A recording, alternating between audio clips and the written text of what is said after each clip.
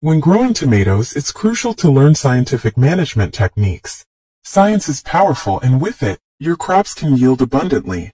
Today, I'll share 3 secrets I learned from a large-scale tomato farmer. Each tomato plant can produce healthy, large green tomatoes. Make sure to like and save this video so you don't lose it. Here are the tips. Firstly, before your tomatoes start flowering, mix 30 milliliters of rice vinegar with 15 liters of water and spray it on the leaves every 7 to 15 days. This will help sterilize and repel insects while promoting tomato growth. Secondly, when the first flower cluster of your tomatoes appears, do not water them. Watering at this stage will only cause the plant to grow taller without producing fruit.